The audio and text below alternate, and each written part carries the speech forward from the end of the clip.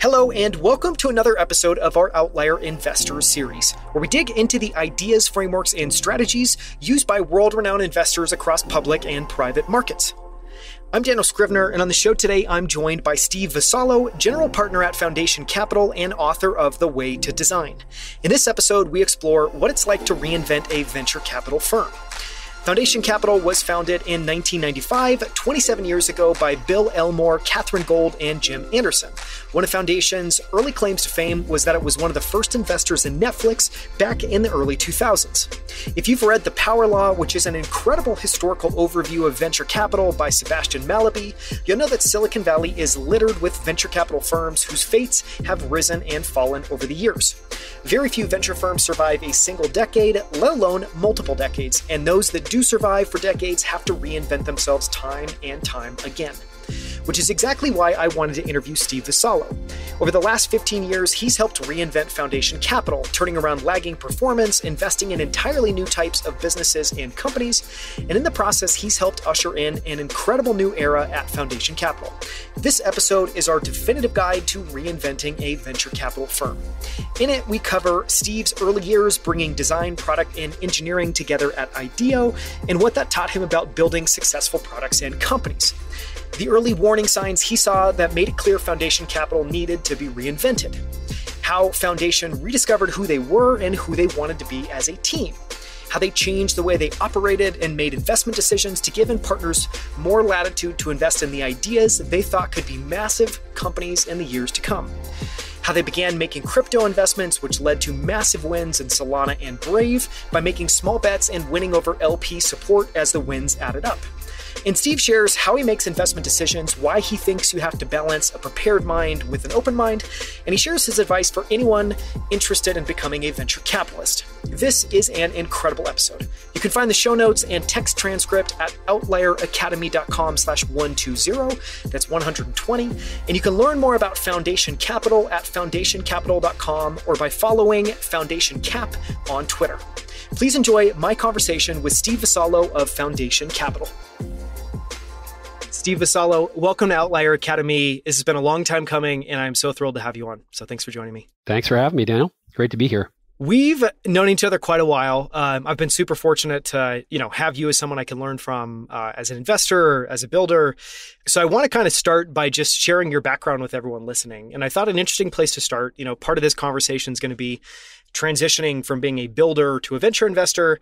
So to start, can you just share kind of a sketch of your background and your early years at IDEO and some of where your love of design and product comes from? Yeah, you bet. The quick bounce on me and my background. So I grew up just outside of Boston. I was ninth kid out of 10 in a big family, Irish Catholic, no TV. Went to undergrad back east, spent a year in Switzerland, and then came to California to get my master's degree in electromechanical engineering. And I thought I was going to be a university prof, just like my mom. And then my very first Friday at Stanford, I met David Kelly, the founder of IDEO. And, I think I sort of assumed up to that point that products just like fell out of the sky or something, that there was no sort of like degree in product design that I knew of anyway. And so when I kind of discovered this, I was just completely taken. And a couple of months later, David actually, after seeing my final project for this ME 101 class, which is sort of like, the design division first, kind of capstone course, or I should say sort of introductory course, told me, he's like, well, you need to work at IDEO this summer. And so I spent that summer and then the next 5 years really designing a whole bunch of things, products across lots of different sectors, everything from hard products to, software, interfaces, a whole bunch of things, furniture, Nike's first sunglasses, Cisco's first voice over IP phones, anesthesia delivery devices, McDonald's bun toasters. I mean, it was everything, and was really imprinted like a baby duck on how you go from a concept to a product that in many ways could be sort of category defining. So that was for me a seminal experience. After that, then went on to about 4 years at my first startup, which was in the field of haptics or force feedback interfaces for consumer devices, and then went back to Stanford and did a bunch of things afterwards. But no, IDEO was just one of those just really extraordinary kind of bubbling cauldron of creativity places that, I still look back on with just incredibly fond memories. Yeah. You touched on it, very briefly at the beginning, growing up in an Irish Catholic house with no TV. Did that shape your interest in technology or how you think about technology? Does that, influence you at all? Yeah, I was a tinkerer and a builder, and the kid who was always kind of taking apart things, putting them back together, sometimes kind of in ways that were not always as they were intended, and really into Legos. Kind of started my own business, which was my Steve snowblowing business when I was still in middle school, making my own print shop, business cards for that, and so. I think there was sort of a scrappiness about my family. I mean, we were kind of very much middle class, and my mom was a university professor. My dad was a physician, and I loved to build. I loved to kind of take things apart and put them back together and reconfigure them in ways that were sort of for me a chance to kind of riff and kind of explore my creativity. Yeah. And I want to ask as well, too, I mean, you talked about going to Stanford and studying, I think it was electrical engineering at the beginning, or mechanical engineering. And then, electromechanical. Transitioning. Yep. Electromechanical. And then transitioning, obviously, to IDEO, where you're working on kind of full spectrum product. So there is some engineering portions of that. There's a lot of, finding the right problem that you're solving, exploring the right solution, and then, designing and bringing that to life. One of the questions I want to ask is, for a lot of people, they have this kind of false sense that engineering and design are two distinct separate categories, and there's no correlation, there's no skills that overlap. Obviously, I don't think that's true. I'm guessing you don't. What's your take on that, and how engineering and design influence each other? It's a great point. And in fact, I was trained as you said, sort of as an electromechanical engineer and a roboticist. Actually, when I came to Stanford, I was studying engineering, not product design. There was a product design major, and there was also a master's program. And when I got to IDEO, I was an engineer. I was not one of the designers. The designers were sort of typically doing industrial design, and then we added human factors and interaction design. In fact, the term and the concept of interaction design was pioneered by Bill Moggridge, who was at IDEO at the time and who I worked very closely with. And there was this sort of sense that you were kind of either an engineer or a designer, or kind of an anthropologist, or kind of an ethnographer, or human factors person. But what was so cool about IDEO, and this sort of became, sort of a term of art for a while, this concept of these T-shaped people, where you had this depth in one domain, but then that was the sort of the vertical part of the T, but then you had this horizontal sort of respect and admiration for these other disciplines. And so you could kind of put a bunch of T-shaped people together who had depths in different areas, and then you would just make these just incredibly gifted teams that could sort of think and cross-pollinate to other areas. And so as I think about myself as a product designer, I don't think that I was strictly an engineer or strictly a person who was sort of thinking about human interface or interaction design. I sort of brought all that together. And I think in many ways, that's still how I see the world. I think the most interesting products and services are really usually living at the intersections between disciplines, at the seams. And it's the individuals who can kind of take an idea for one area and bring it over to another that really unlocks some new user interface or some new approach or metaphor to how you use the product. And I see this over and over again. We saw this at IDEO. I've seen this in my venture career. Some of my most interesting companies are ones that really are kind of a combination of synthetic biology and large data, or semiconductors and systems with compiler theory. And even our crypto investments, I sort of feel like are at the intersection of enterprise infrastructure and next generation applications. So I really do believe in this concept of great products living in that kind of space in between, or at the intersection of multiple disciplines. Yeah. It also speaks to hearing you say that, hearing you talk about IDEO, makes me think about interdisciplinary innovation. And one of the models it makes me think of is Santa Fe Institute, which has pioneered this idea that if we want to discover new things, rather than all explore our own little, kind of vertical T-bars, we need to actually work together across disciplines to find new things. And obviously it's not surprising that same equation works really well when you're company building. You're trying to solve a novel problem. That's exactly right. It's you've got to bring lots of pieces together. I mean, I write a column for Forbes, and every third or fourth post I profile these individuals that I call the missionary misfits. And so these are folks who are oftentimes trained in one area, but then they see an opportunity in an adjacent space or maybe in an altogether different space, and they bring their depth into these other areas, and again are oftentimes sort of unlocking innovations and ideas because of that sort of misfit nature. They're not trying to sort of just mine one vertical seam of knowledge, instead sort of weaving them together in really interesting and novel ways.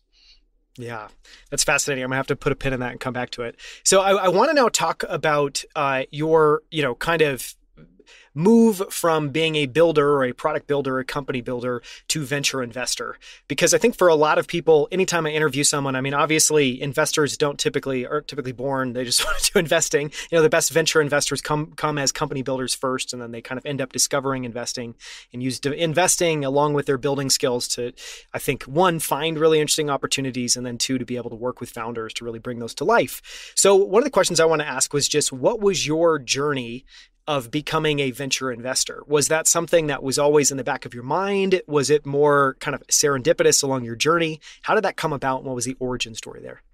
Yeah, so I never thought I would be an investor. It wasn't something I sought out. I did seek out building things, and sort of for me, there were these sort of concentric circles. I started my career building products, then building teams that built products.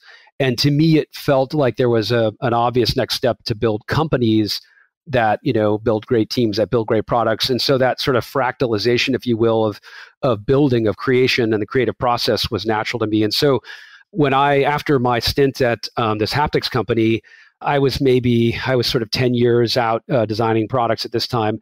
And I was like, you know what? I need a break, and I want to kind of step back and understand some of the pieces of the products that I had worked on at IDEO that made them successful, and some of the things that I observed out in the world that were great products but were not successful as businesses.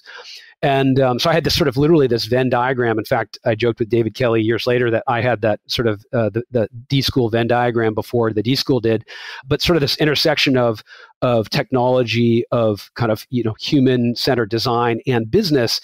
And so I actually went back to Stanford really as a sabbatical to kind of get, if you will, as excited about business and business models as I was about designing products. And so when I was at Stanford, I was riffing on 100 different ideas across everything from mobility to clean energy and sustainability. And just as I was leaving business school, I was actually introduced to Mark Andreessen as a prospective angel investor for a project I was working on. This was now 5.5 or so years before he started Andreessen Horowitz. And so he and I went to breakfast at the Palo Alto Creamery, and instead of me getting Mark's $100,000 angel check, he got me as the first head of product and engineer at the company that went on to become Ning. So I did that for about 2.5 years. And then I decided I want to start my own thing.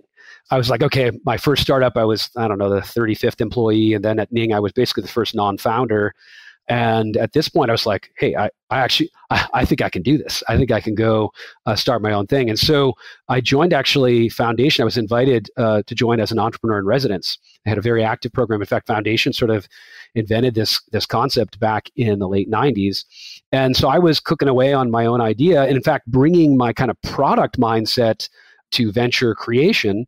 And after a few months, they basically were like, hey, you keep bringing these cool ideas and people in. Why don't you think about joining as an investor? And I was like, nah, I don't really want to do that yet. I'm still interested in building. And then another few months went by, and I realized I was having more fun than I ever had. So it was really, it kind of snuck up on me. I love designing products. I love the creative process. And so it was not sort of an obvious thing for me to become an investor. But then I think as I began to work with founders, my very first investment was in a company called Sunrun, solar finance company. And, as I began to work with that team and help them go from quite literally, kind of zero to now public company, the largest independent owner and operator of solar systems, that was 11 years on the board. I joined it when there wasn't even a board. It was 4 people and a really interesting idea. And that process of helping them and then being able to do that again and again and again with a whole bunch of other companies was for me just absolutely breathtaking. And so I didn't expect it, but it really has been just, kind of the fun of a lifetime. Yeah, it sounds serendipitous in many ways. It obviously makes total sense. but also, a ton of serendipity to becoming an EIR and then switching over to a partner. One of the questions I want to ask is, there are many different types of investors. There are definitely investors that just write checks. There are investors that are incredibly hands-on.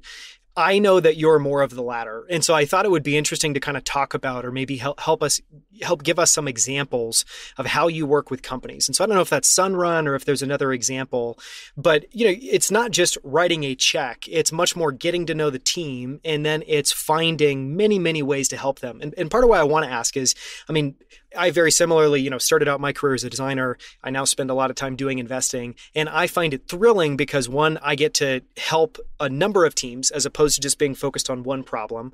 And I also get to learn an incredible amount from the people that I'm working with. And so it's this wonderful two-way street. How do you think about, your the building role of being an investor, and what do you get out of that? Yeah. So this is how I think you and I met, was that sort of intersection of sort of our kind of the optimistic kind of infinite possibilities of building things. And I think, building and creation is a fundamentally optimistic endeavor of going from what is to what ought to be. And that to me is the funnest part of working with these founders. And I think maybe the best example of that of recent would be the work that I did with Andrew Feldman and his co-founders at a company called Cerebrus. Cerebrus is it's a semiconductor and systems company that really pioneered some interesting technology to build basically purpose-built systems for AI workloads. So back in kind of 2015 timeframe, I and one of my partners had been really studying what was going on with big data and the use of machine learning models, not just at some of the sort of massive web scale companies like Google and Amazon and Facebook, but we were beginning to see in the mid-market our own portfolio companies, some of our ad tech companies, even e-commerce companies, beginning to use machine learning to build better products, to build algorithms that were going to be much, much better than kind of their kind of hard-coded, if you will, sort of more software-driven rather than data-driven alternatives. And so worked very closely with that team. In fact, I had met Andrew when he was raising money for his prior company, loved him, but didn't love that idea, and stayed close to it, and did what I often do when founders come across my radar, that where we don't converge. But I knew as soon as that company was done, or he was going to be done with it, that I would want to back his next thing, or at least be in the kind of the running to do that. And so his company, that last company, was acquired by AMD. I talked with him around the time it was getting acquired, kind of did set the proverbial egg timer for 2 years, knowing that he would pop out at some point. And then over that 2-year period, kind of riffed on half a dozen different ideas until he converged on building this sort of purpose-built systems for AI workloads. And even in that 2 years, those AI workloads were on a just full-on vertical growth trajectory. In fact, those the AI workloads were basically outstripping Moore's law by a factor of 25,000x, right? So anyway, so he kind of got involved in this. And so what was my role in that? Well, we riffed on a lot of ideas. We actually hosted them at our office in Menlo Park. We have helped hire. I have personally probably helped close close to 200 of his candidates. These are the sort of the super hard to find, really special deep learning experts coming from all over the world. I think we now have more than 36 countries represented on the team across 4 different geographies. And so just working really closely with him. And also when stuff got really hard, there were moments when we weren't sure that the thing was going to work. And so really kind of working with him and rolling up your sleeves, engaging him in some of those hard problems where I might, in my network, be able to bring to bear some unique resources.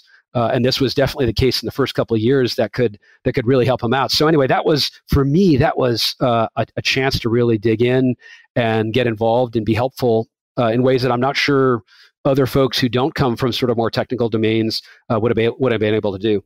I mean, that's an incredible overview. Thank you for sharing. Just the stat of helping hire 200 candidates is insane. It's hard to fathom. I feel like most people haven't even interviewed 200 candidates, decades into their career.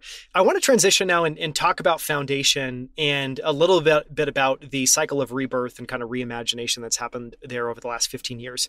Part of why I was so excited to have this conversation is you've been at Foundation for 15 years. And I always love talking with people that have this wealth of experience because I think it's just a very different purview. You've been able to witness many different cycles. You've been able to witness many different trends play out. You've been able to witness, changes in the market, changes in dynamics, changes in technology, all while being kind of in this eye of the storm as this is going on. And so what I wanted to start with, and then we'll kind of unravel the onion, bit by bit. But what I wanted to start with is take us back 15 years ago to when you first joined Foundation and talk a little bit about what it was like there at that time. And then I think it would be interesting too, if you could share a little bit of what do you feel like has changed the most at a high level over those 15 years, even just a quick comparison of kind of what stands out as you think about it quickly. Goodness, yeah, and it's a lot has changed. I'm sure every 15-year window people sort of feel that way, but boy, it felt like just massive transformation. I mean, when I joined Foundation, it did feel like many folks in the venture industry were really doing, I don't know, a victory lap on their operating careers. That's probably more pejorative than I mean it to be, but there was a lot of folks who kind of had worked as operators for maybe 15, 20, 25 years. And then, we're like, hey, now it's time to be a venture investor. And I think the Foundation had a bit of that. Our three founders actually had been investors most of their career, but many of the other individuals were more kind of like former operators. And I think there was a challenge in that is timescales. I sort of feel like, there was weeks or months. And by the way, the industry, the entrepreneurial ecosystem was very much moving at a slower pace at this time, but you could take your time to get to know a company. And even if you think about the kinds of people you were investing in, they were in many cases a subset of the folks that you had worked with in your operating career, people that you already knew, maybe they were 1 degree away. And the challenge of that, of course, is it reinforces the biases and the behaviors. But in my opinion, it really overlooks opportunity and drives down returns. I mean, I remember chatting with Bill Joy, who my wife worked with for more than a decade, and he was the co-founder's son, and he had coined this idea, which of course now is known as Joy's Law, but it was this concept that no matter who you are, most of the smartest people in the world work for somebody else. And so what I realized was like, oh no, like if I'm going to be successful, not just at Foundation, but in this business, you got to go find the best entrepreneurs. You got to go build a brand that's so strong that they want to come to you. And then when you do find those special entrepreneurs, you got to move extremely quickly. And unless you're willing to sacrifice the quality of your decision making, you got to then specialize, because the only way to move fast and move towards projects that are going to work out is if you have some degree of focus. And so really, I think what Foundation has become, and I think the industry has become, is people move much more quickly. They're in general not trying to be everything to everyone. And Foundation certainly is this way. There are a few platforms maybe that work across pretty much everything. But we here at Foundation, we want to back the best entrepreneurs in our core areas of expertise. And that's enterprise up and down the stack. That's fintech and insurtech, and that's crypto and Web3. And outside of those areas, we'll definitely experiment. I have this sort of belief around this concept of what I call the balance between the prepared mind and the open mind. And so we'll definitely kind of go off-road from those areas, and we'll add a new practice area kind of every handful of years as we kind of demonstrate that expertise and demonstrate success in the form of great portfolio companies.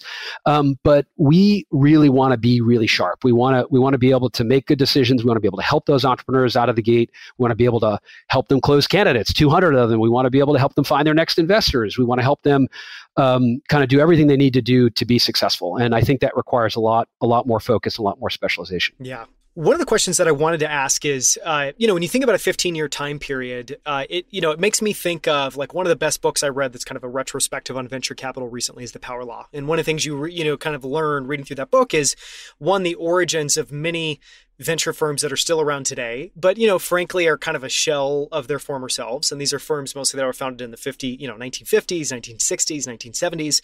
But one of the things you learn, which is obviously intuitive, is it takes an enormous amount of innovation and persistence and curiosity and just an enormous amount of work to persist in the industry for even 5 years, let alone 10 years or 15 years, just being super frank. And so one of the things I wanted to ask was, clearly over the last, say, 10, 15 years, Foundation has gone through a massive rebirth. Even just talking about one of your focus areas being crypto and Web3, it's very novel. There's not many venture firms that I know of that do enterprise and also do crypto and Web3, I think, in the way that you guys have been able to do it. So I want to ask, as you think about kind of the rebirth or the reimagination of Foundation over the last 10 years, was there a clear starting point? Was there a kind of nagging sense one day that this showed up? Was this kind of a line in the sand moment? Was it gradual? Talk to us about how you felt that, and then how that ended up playing out, kind of rethinking. Yeah, so I joined just at the beginning of our sixth fund, which was, I think they closed it maybe the spring after I joined, and it was very large, $750 million vehicle, still early stage. There were aspirations of going to new geographies, new strategies, later stage.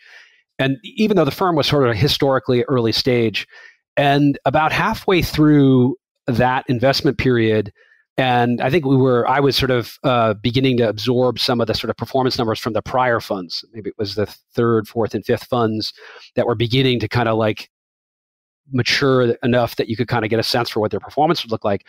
And I was a kind of a lowly principal at the time, but I bear witness to these performance numbers during annual meetings and quarterly catch-ups, and I'd look at these things and I'd be like, oh boy, I don't think those numbers are that good. But I'm the junior person, so I'll just keep my mouth shut and just go try to find great projects. And so, but about halfway through Fund 6, as the team was beginning to contemplate the next fund, it was clear that our limited partners were kind of asking the hard questions of the prior funds. So this is, before I joined, but those earlier vintages, and they weren't good enough. And so, it wasn't one of those sort of nagging, like, did this kind of sneak up on you thing? It was like, actually, 2/3 of our limited partners fired us.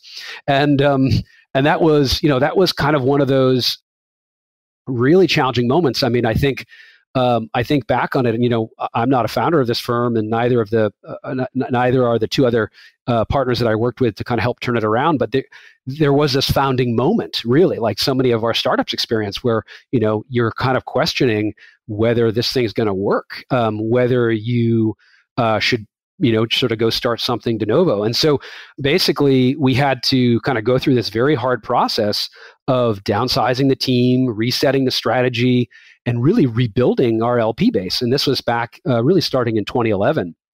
And that was really hard work. And I think, as you said, there are some franchises in our business that have been able to manage generational transition, but the vast majority do not. In fact, the vast majority I think fall prey to founders who don't want to let go, economics that get trapped in the most senior partners, and a next generation that doesn't feel motivated to go out and find great projects and to win. But we got, with some help from our LPs, we got a core base of investors who said, you know what, you guys are doing great work. And in fact, we would literally take our Fund 6 portfolio and we sort of showed them what the up-and-comer partners' portfolios looked like, and they gave us they looked at it, they saw good work, and they gave us the benefit of the doubt to keep going. And that core group of LPs have been incredibly well rewarded for that risk they took on us back in really the Fund 8 timeframe. So anyway, so it was a hard thing to make work. I'm not sure I would do it again or would wish it upon someone else, but we made it happen. And I think what I'm most proud of now, and in fact, I remember one of our LPs who was kind of re-underwriting us in that Fund 8 window said to me, he said, well, we think about you guys as this really interesting blend between a established brand and an emerging manager. And as he said it, I was like, oh, it sounds, I don't know, I'm not sure I like that. And he said, well, what we're worried about with our established brands is, are they relevant anymore? Are the next generation of investors, do they want to join those platforms? And what we're worried about with our emerging managers, they've never lived through a downturn. They don't know what it looks like when markets are in free fall, not for, a week or a month, but like a year or 2 years. And so we really, as a group, we bring all of that together. And so anyway, I think it's turned out to be a blessing in disguise, but it was a ton of work to make it happen. I mean, you talk about that process of obviously letting the team go, downsizing, having LPs, fire you, basically going and having to convince some LPs or a base of LPs to take a bet on you. And it immediately makes me think of, obviously, many founders go through that at some point in time. Like one of my favorite adages, and I've shared this with founders that are going through really tough times, and it's maybe their first time going through one, is, companies are built in chapters. Like I witnessed that myself firsthand when I was at Square, where Square today is a wonderfully successful company. At many point in times, it did not feel like it was going to be successful. And that is true for every enormously successful company. And so one of the questions I want to ask was, one, when you were going through that period, what made it bearable? What did you keep in mind that allowed you to keep pushing through? And I guess, what did you learn from that has helped you be more empathetic or sympathetic for founders that similarly have to make really difficult decisions sometimes to save the business? No, and it gets back to that sort of founding moment, right? Like, we're not necessarily founders, but we experience these founding moments that kind of call into question everything you thought you knew or believed about your business. But I think what we focused on through that transitional period was what was working well. And then, I think, with our founders, it's the same thing, which is double down on the things that are working, on your strengths, and do less of the things that aren't. And, I think the things that were working for us was this notion of going deep, of becoming truly expert in a few number of areas where founders would seek us out, where they would have a meeting with us, and after the meeting say, wow, you guys asked me questions, or you offered me introductions, or you suggested something that changed the course of my thinking. And so we went deep. And then the other piece was, when your partners go deep and they do the work, as it were, you have a much easier time trusting them. You trust them to make great decisions. They're not necessarily the same decisions you would make. In fact, you end up kind of embracing that differentiation and appreciating it over time. But if you know they're doing the work, if you know they're doing the diligence and talking to the customers and really understanding the technologies and the risks, if their diligence shovels are hitting bedrock when they do the work, you're like, yeah, I trust you. I think you should go do this. And so I think we focused on what was working, and we got rid of all the stuff that was sort of felt more political. In fact, we changed the way we vote on projects. So in the old days, there was this sort of very consensus-driven approach to voting, meaning to sort of investment committee decisions, if you will, where you did have veto power. Very few folks used the veto power, but there was this sort of averaging effect where you kind of had to get everybody on board. And if you had, it was a 4-point voting system. If you had 2 2s, it would kill a project. And 3s were sort of like, supportive, but, maybe I wouldn't do it. And so you ended up with this kind of like, bowl of oatmeal kind of mush decision. And instead, we moved towards a more conviction-based approach. And votes were still there. You still wanted to get the feedback of your partners, but they were purely advisory. And so because they were advisory, I could be more open about the concerns that I had. I could tell you straight up, Daniel, I think the distribution is going to be a really hard problem for these guys to get, or customer acquisition is going to be a real challenge, or that founder doesn't seem like they're going to be able to scale. And so instead of you feeling like you had to kind of go manage or kind of machine the interactions with your partners, you basically had to, you went and did the work and built conviction. And if you didn't do the project. So anyway, those were some of the things that I think got us through the hard times. Yeah, it's fascinating. And obviously, something as simple as focusing on what's work. It sounds so simple, almost to be pedestrian, but obviously there's something kind of brilliant there, because I feel like in those moments, one of the things you need as a team, as an individual, is just to get back in a positive feedback loop. You want to feel like you're winning or making progress or putting one step in front of the other in some small way. I wanted to ask, clearly, so at these founding moments, same thing is true whenever you're founding a company. there's a lot of difficult decisions, but obviously you need enormous conviction about where you're headed. And so one of the questions I want to ask is, clearly, I imagine you and the two other partners that were basically saying, okay, we're going to take this thing and kind of rebuild it and reimagine it. You all three had to get on the same page about where you were going. What was that process like? And what, I don't know, like, walk us through the iterations that it took you to get there. Because I guess what I'm curious is, clearly you talk about, I think that the voting mechanics you just described, so simple, obviously really profound. Did that similar kind of where we want to head show up in a thesis change? Did it show up in how, what you were looking at? How else did that manifest itself? Yeah, so we had. I remember it was a partner who joined us maybe 2014 timeframe, Joanne, and she made the comment. She's like, "Wow, you guys spend a lot of time at these quarterly offsites," and we actually once a year do just kind of the core team offsite, and then another kind of 2 to 3 times a year do offsites with the full investing team, and we spend a lot of time together thinking about what it is we want to spend our time on, meaning as a firm, what are the themes and the areas of focus, and when do we kind of promote one to get more resources? When do we feel like one's maybe run its course, and we'll continue to sort of see everything that's that's sort of happening in that space, but maybe we kind of deprioritize it a bit. And so I think we would spend time in those offsites really trying to figure out what was the strategy we wanted to go forward. And I think as a product person, to come back to that for a minute, and for you, and I suspect many of your listeners who are also product people might appreciate that we really did think about how could you build a repeatable process in venture, which sounds kind of crazy because it's in some senses almost idiosyncratic. But what we do in our practice areas is we build what I call our points of view, right? Like it's as if you were going to go start a company as an investor, even sort of incubate one. You've got to go do a lot of work. You got to do this foundational research. You're taking many meetings with, entrepreneurs and advisors and the smartest people in these areas. And after you've kind of interacted with and immersed yourself in this primary data, we begin to kind of synthesize our own perspective, our own sort of point of view on the opportunity space. And that then turns into what we think about as sort of these investable insights.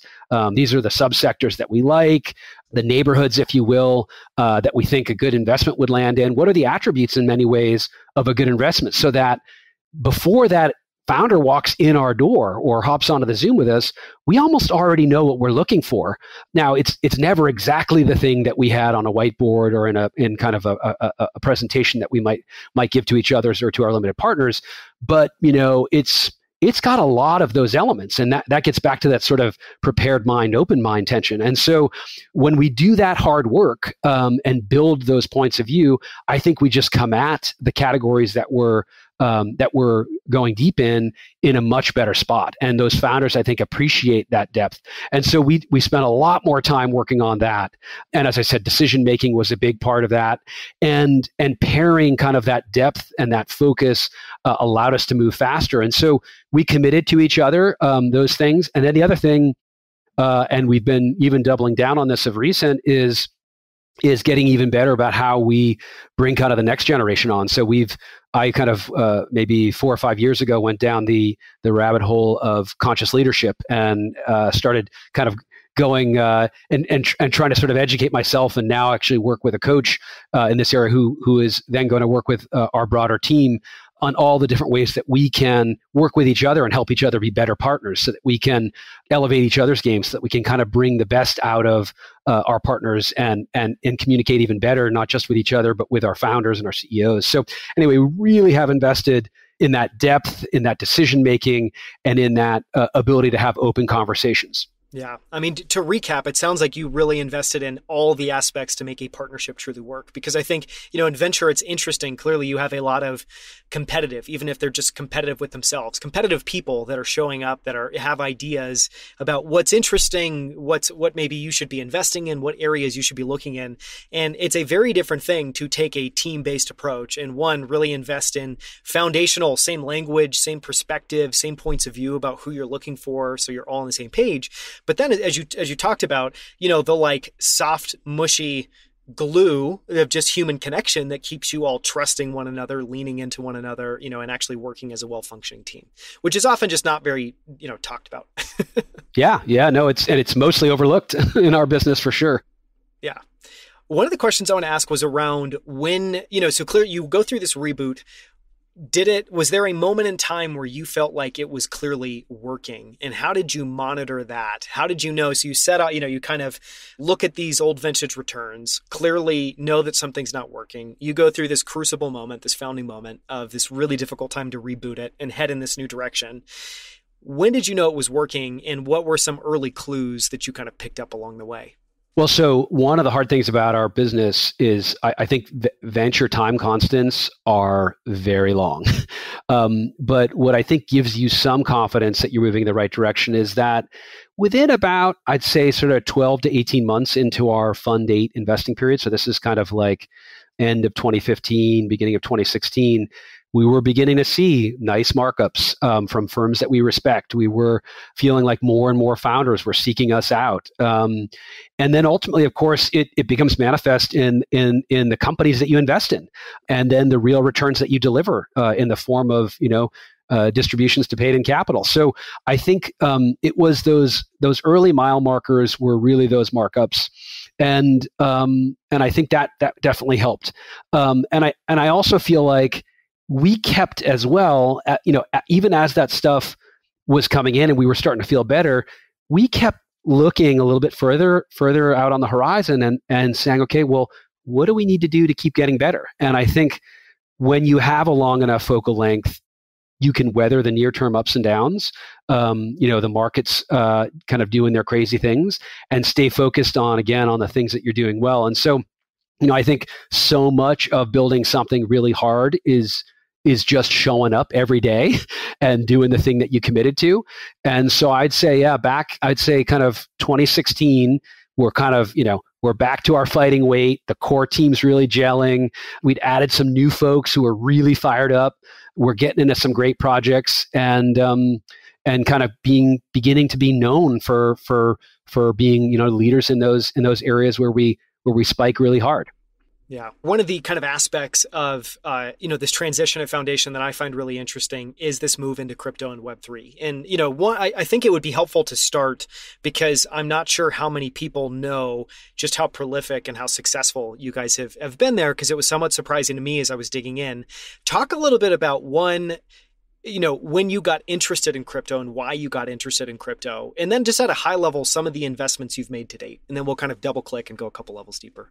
Yeah, so really the beginning of our interest in and around blockchain, crypto, went back to 2013, 2014 timeframe. And it really started with, one of those up-and-comers who joined us in that crucible moment where we were kind of rebuilding the firm, Rodolfo, he was the first one to kind of fall down the rabbit hole. He's originally from Mexico City. Prior to Foundation, he had worked in financial services at McKinsey, focused on their emerging markets. And he was immediately struck by the potential for cryptocurrencies to disintermediate all the traditional financial institutions that basically weren't trusted in Mexico and in Latin America more broadly. You had this sort of, entire continent, hundreds of millions of people who didn't trust institutions, who were constantly worried about debasement of their currency, worried about corruption, experienced just insanely high transaction fees when their family would go to the States and send money back. And so he really, I think, was connected to and resonated with that as sort of the promise for me, and I started investing in the space a couple years later. The lens for me was actually pretty different.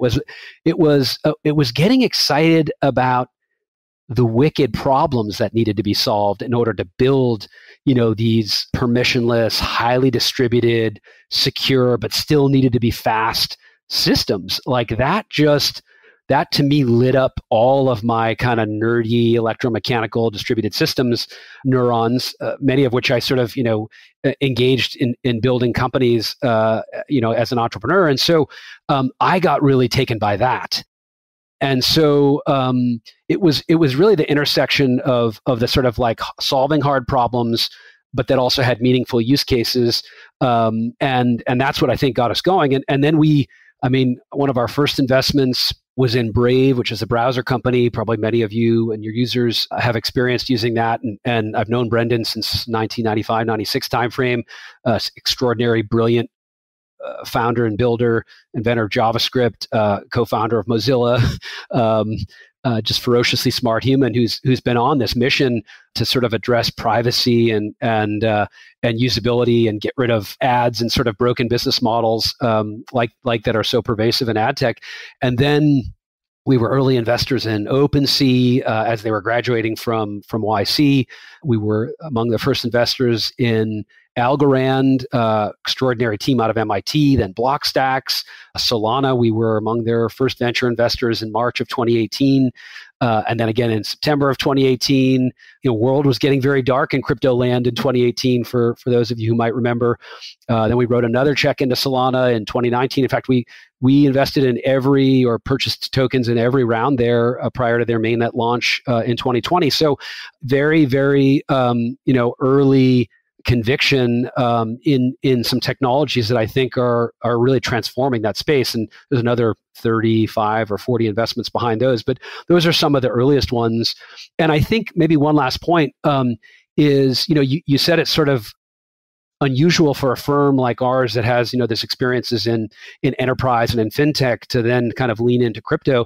In many ways, it was an extension of those practice areas. So, when I think back on the thesis in Solana, I could have looked at it just as much as an enterprise infrastructure company. That team has just extraordinary technical chops, really around building highly distributed systems, initially inspired by TDMA algorithms applied to highly constrained networks, cellular networks. Now, sort of being applied to highly constrained blockchains. That team could very easily be characterized as among the best sort of infrastructure engineers. Just happen to be focused on on this new and emerging area of crypto. So and same thing with some of the fintech applications in DeFi. The fact that we have been working in and around traditional finance for 2.5 decades, and that we understand what works, and bluntly where those companies and categories need to be completely reinvented, where there's a sort of opportunity for a complete replatforming of those technologies. We know that really well because we've been investing in it. So I think the fact that we bring some of that history and understanding has actually made us better investors in some of those crypto projects, particularly in those verticals. Yeah. Well, I'm not surprised by that at all, but I do think you deserve more credit because I think, my take, or at least my perspective is, I think it seems like in your case, you were able to look past the crypto label and really understand, one, the problems they were solving, which for anyone that's problem focused, if you just look at what it takes to build incredibly fast decentralized infrastructure like what Solana's done, it is insane. It's an insane, massive orders of magnitude problem to be able to solve that. So if you look through and understand the technical problems they're solving and, the problem spaces that they're working in and just the technology that they're building, I think you clearly have a very differentiated point of view. But part of why I wanted to ask that was, I guess one of the things I'm curious about is, and this is more anecdotal than anything else, but a sense that I get is that a lot of institutional investors still, one, don't quite understand crypto, and two, aren't super comfortable with it. And I think that's partially because, there's this age-old debate, like, is it replacing finance? Is it the new version of finance? Is it an alternate universe that just enables different things? And I want to get into that in a second. But one of the questions I wanted to ask was, did you have to actively go about making the case to invest in crypto to your LPs? And what was that conversation like to try to get them up to speed and comfortable? Yeah, so it's a great question. And I think in general, what I've learned in 15 years in our business is it's definitely a forgiveness, not permission kind of narrative. And so, if you were ex ante asking LPs, and I remember several of them back in the kind of 2015 time zone, but like when we'd give our updates, they think we were kind of completely off the wagon, just like you guys are investing in these kind of libertarian nut jobs, lots of speculators and mercenaries. And so bluntly, we didn't ask them for permission. We basically said, okay, we're going to make a number of, it wasn't small, but it was sort of 25-ish investments in that first fund where we kind of really got focused on crypto, and we made smaller investments. So the way I think about these things is it's sort of a bet sizing exercise when you're investing in these emerging areas. And so, our investments in Solana, I mean, it was $2.5 million over the course of 3 rounds. So that's tiny compared to some of the other investments we were making in other infrastructure companies. And that was also the case for, Algorand and OpenSea and Brave and others. And so what we did is we basically made smaller investments that in aggregate totaled a single core investment out of our Fund 8 portfolio. And so we managed risk on the cost basis perspective, but then turned, that, call it sort of $20 million into 5 or 6 billion. So I think with LPs in general, you're not advertising the kind of the shiny new thing that sounds really scary until after you've proven that you were successful at doing it, and that's worked out pretty well for us. I do think even today, though, there are institutional investors who look at crypto and think, this whole thing, still hasn't proven its wares in terms of use cases for enterprises or end consumers. Still has a lot to prove, and I think that's fair feedback. But I think much of the same could have been said about the web in 1995 or 96, and I still remember using the Mosaic browser in my office over the Stanford Center for Design Research, and it wasn't casually obvious that Google was going to be built on top of that, or Facebook, or 15 years later Uber for that matter. So I still think we're in those early days where you're kind of trusting that these new technologies are going to then light up applications that you could have never conceived of ex ante. Yeah. Well, and I also think that's the purpose of venture. Venture is not meant to be investing in things that are 100% proven with certainty, because then all the returns are gone.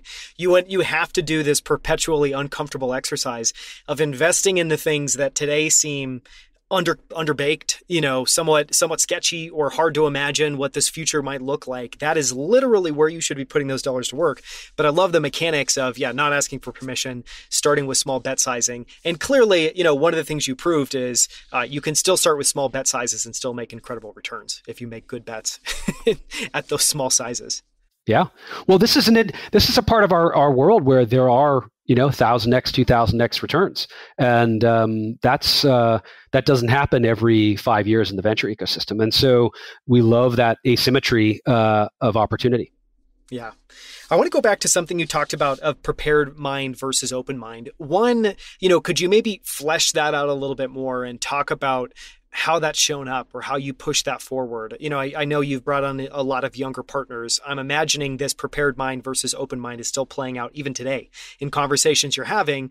But I also imagine that, these initial investments in crypto were probably a prime example of prepared mind versus open mind. So talk a little bit about that principle and how it showed up.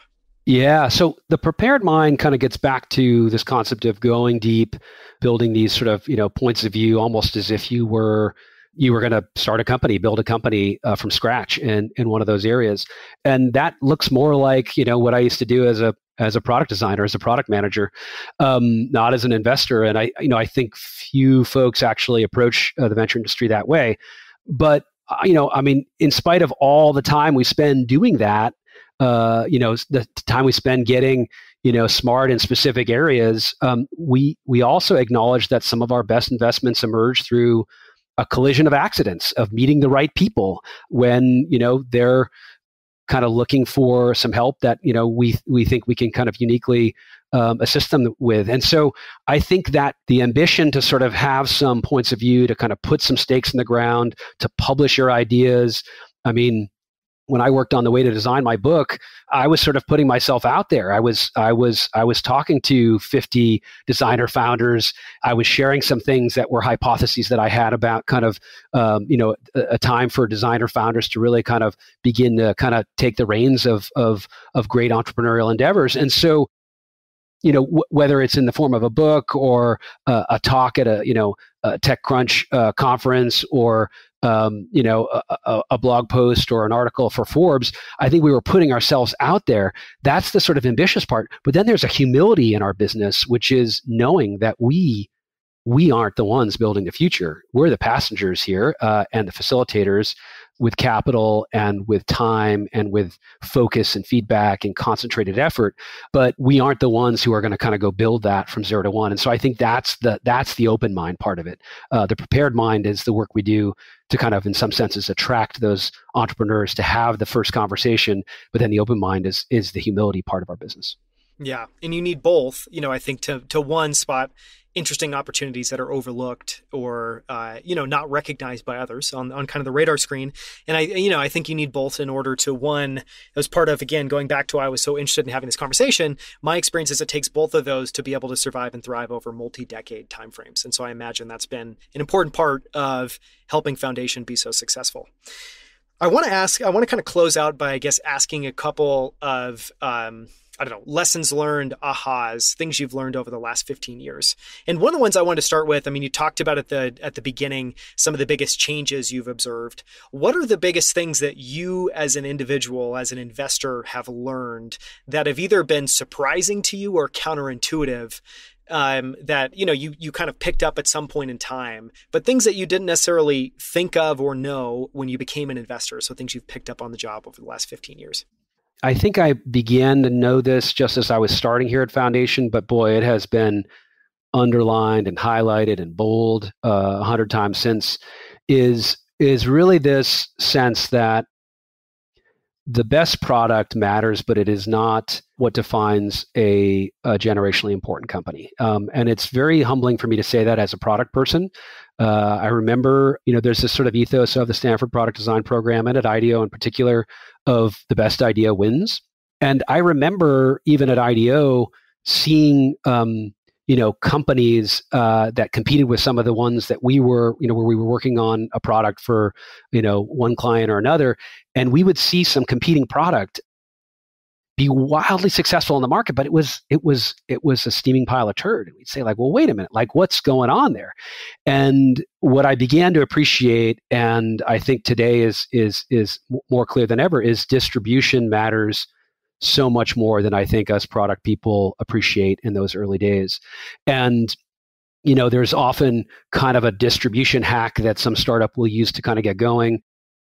And, figuring out how you kind of bootstrap and not just build a great product. Because I really do believe, well, if you're going to work on something, you might as well work on something hard and you might as well do it extraordinarily well. But boy, you better think about distribution and you better think about, not necessarily from day zero, but your business model has to be something that is top of mind. Maybe you choose to sort of put it kind of on a back burner in the early days, but I do think that like that sensitivity to go to market, to how you acquire your customers, how they find you, and how you kind of ultimately build a wildly profitable business is something that is just completely obvious to me today that wasn't maybe 15 or 20 years ago. Well, totally. As someone who spent many years of my career as a designer, it's difficult to hear because you think that if you just design it better than anyone else, if you build it better than anyone else, that it's going to naturally take off. And I think, maybe it's a different way of saying what you've just said. But I think the lesson I've learned is the world's best companies really live in a superposition where, one, they're pervasively excellent in many, many, many areas. And that, it really does, I think, take excellence, not just in design and engineering, but in distribution and in finance and in fundraising and in marketing, and you can go down the list to create something that is, much bigger than the sum of the parts.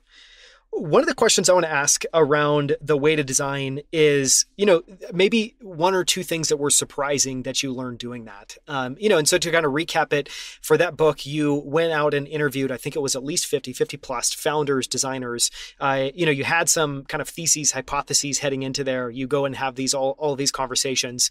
What were the most surprising deltas, things you believed heading into that project that changed your mind on by the time the book was out and published? A couple things. This will maybe sound more negative than I mean it to, but I feel like so much of the culture in Silicon Valley is, there's sort of these tag phrases that we have around things like, I'm not a huge fan of minimum viable product. I remember when I interviewed Joe Gebbia, co-founder of Airbnb for the book, kind of just riffing with him. We were at an offsite somewhere up in Marin, and riffing with him on this concept of what I talk about in the book is the minimum awesome product. He thinks about products as the first time you use a product as kind of a first date. And if you were kind of to finish your first date and you're like, hey, how was the date? And she said, that was minimally viable. You'd be like, that sucked. Like, what did I do wrong?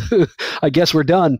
It doesn't work. And so I think we fall prey to these sort of, tagline, meme kind of product things. And I mean, even, so much of, kind of design thinking, I think has sort of been shortcut or shorthanded into things that are kind of maybe easy to describe. And so I don't think we really understand them as deeply, but I'd say that probably the one that I think became so clear to me in the process of writing the book, and is probably sort of obvious now in retrospect, but was sort of this concept of product market fit as this sort of static thing. And I think in the Valley, we talk about it like it's like a level in a game.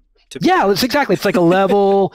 You get it as soon as you get it. Then you kind of triple your marketing budget, and you double down on your ad spend, and it's like you found it, between the couch cushions, and it's not that. It is very dynamic, and I think it gets back to your, the conversation we were having around how to reinvent yourself, how to sort of think through those kind of founding moments. And the way I think about product market fit is it is a liquid. It's not a solid. And what I mean by that is, look, achieving product market fit it's a great thing, right? A lot of companies never get there, but it's a transitory achievement. It's a false summit. And that's because competitive landscape changes, your customers end up wanting more, the technology shifts, and it enables new features and functionality. And so the goal really is not to achieve product market fit, but rather to achieve kind of a drumbeat of regular and repeated product market fits. And I think companies who do that well are the ones that stick around for decades. And it's really, really hard to do. And I don't remember I guess it was Joe as well, sort of in a different conversation, but they think about at Airbnb around sort of building not the machine, but the machine that builds the machine.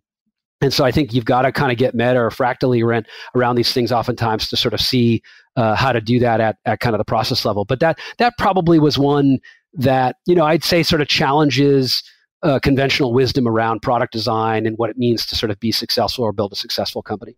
Totally. And I mean, it's so well said. And I think, the funny thing is anytime you hear one of those, hearing that, obviously, it's somewhat counter because clearly you've heard this conventional wisdom. You hear people talking about product market fit as if it is a checkbox on a list. And as soon as you've checked it, you're good to go and you move on to the next one. But anyone that's been in a company intuitively knows that it is this liquid, very mushy, very difficult thing. And it's much harder to sustain it than it is, it's like, I don't know, it's like winning a Super Bowl once versus winning a Super Bowl 7 times. It's like, do you want to just, win the game once, or do you want to build a dynasty? Anyways, it's so interesting and so well said. The last question I want to ask is, going back to your path to becoming an investor, it's something that you never really set your sights on and decided this is what you wanted to do. You ended up kind of stumbling into it, and yet you've had this fabulous, wonderfully successful career at Foundation, doing that. What advice would you give to young and inspiring venture investors or people that maybe aren't sure whether they should be an investor or not, that are trying to sort that out in their own minds? Well, we're all influenced by our own experiences, maybe overfitting them. But my advice to folks who are still early in their career, early enough to take risk, is to go build something, is to get a real job, to join a rocket ship, or to build something from scratch. I think there is sort of, I used to talk about this as the efficient frontier for your career, and kind of anything in between is a hard spot to be in. But the return on experience of building your own company is invaluable, and the return on experience, and in many ways the return on kind of your kind of financial investment in your time in joining a rocket ship company is also quite good. So I think my advice oftentimes is get a real job, learn how to sell, learn how to scale yourself and your team, learn how to lay off a fifth of your team when hard times hit, but do it with respect, and then figure out how to build back up from there. And I think in so many ways this is informed by my experience of building products and teams, which is like, until you've built something and broken it or helped manage it through some really scary times, which even the best companies go through, at least a handful of those really scary white knuckle moments. Until you've done those things, you don't understand it.